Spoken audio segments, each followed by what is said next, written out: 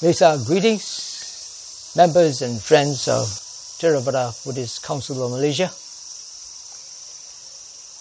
Theravada Buddhists believe that 2,657 years ago, our Buddha Gautama attained Parinibbana on a full moon day of Wesak, just like today. It is so called because the Indian astronomical constellation Wesak aligns with the full moon on such a day. Theravada Buddhists also believe that 80 years earlier, he was born as Siddhartha Gautama, also on the full moon day of Wesak, and at the age of 35, he attained supreme awakening, again on the full moon day of Wesak. Now, this chronology cannot be found in the Pali Canon. In fact, modern Buddhist scholars, historians, and archaeologists are still debating over the exact dates of these events. Nonetheless, the exact dates don't really matter, do they? The most important thing is what the Buddha taught, because many of his teachings can still be very relevant today, even 2.5 millennia after he had passed away. You will be surprised to know that according to our Pali canonical records, the Buddha did not teach Buddhism. Surprise? He taught the Dhamma Vinaya. Eventually, what the Buddha taught was made into a thriving religion called Buddhism, with many schools, sects, traditions, and lineages, each with different interpretations, practices, ceremonies, rites, and rituals.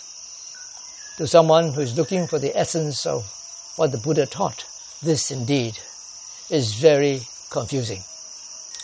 But if we strip away all these ideological and cultural differences, we are left with the core teachings of the Buddha, which are based on one single principle. And what is that? Conditionality, cause and effect. Even his central teachings of the Four Noble Truths is based on this principle, is an expression of this principle. The first Noble Truth of suffering is caused by craving, desire, attachment, which is the second Noble Truth. The third Noble Truth is the cessation of suffering, which is the result of following the Noble Eightfold Path, the fourth Noble Truth. Now you might say, well, didn't the Buddha prescribe the Four Noble Truths for the complete cessation of all samsaric sufferings?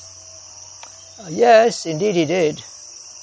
But suffering can be progressively reduced.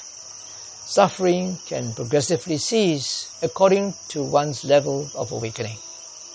For instance, during the Buddha's time, the non-renunciants attained the first stage of awakening and therefore became stream enterers while they were listening to the Buddha explaining the Four Noble Truths. This shows that the Four Noble Truths are particularly relevant to lay people. Indeed, the Four Noble Truths can be applied to our daily lives to help reduce our mind-rooted suffering and increase happiness and contentment. And believe it or not, the good news is that you can even do this without having to attend a meditation retreat. How? Very simple. Just ask yourself one simple question. Why? Whenever you suffer. Which means to say, when you feel angry, upset, disappointed, frustrated, sad, these are the times when you are suffering. And when you ask yourself why, invariably you will find that it is due to unfulfilled desire, frustrated wants. Desire for objects of the senses that bring you pleasure, attachment to expectations of how people should behave, how you should perform, how things should be, attachment to views, ideas, opinions, and so forth. The more often you are able to see this link between suffering and the cause of suffering, which is desire and attachment, then you will automatically reduce your desires. Consequently, you will have less suffering and more happiness and contentment. Now, the Buddha's teaching on the first and second noble truth, suffering and its cause, is something very universal, because the reduction of suffering and the pursuit of happiness and contentment is a universal quest, regardless of race, nationality, religion, creed, age, or gender. Now you might think that the first and second noble truth, suffering and its cause, seem to be very obvious, don't they? They're very obvious and very simple. And yet, it took a Sammasambuddha to rediscover this natural law and share it with us out of great compassion. For this, we are eternally grateful to the Buddha, and therefore, today, on this full moon day of Wesak, we honor the Buddha by commemorating his birth, supreme awakening, and final passing away. And there are many ways of honoring the Buddha.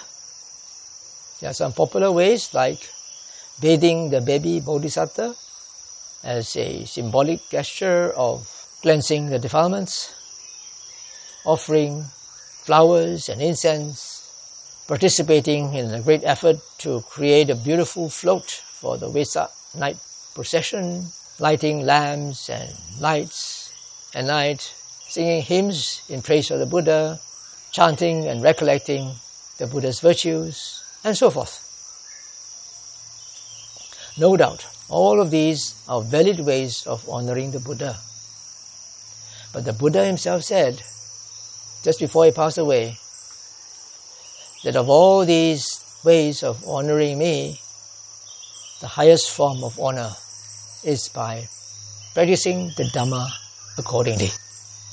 So even if you have done any of these things that I just mentioned, I hope you will also include this highest form of Buddhapūjā by trying to verify for yourself the first and second noble truth. In this way, not only will you have honored the Buddha, but you will also have reduced your suffering and improved the quality of your life and all those around you. So, I wish all of you a mindful and happy Wesak.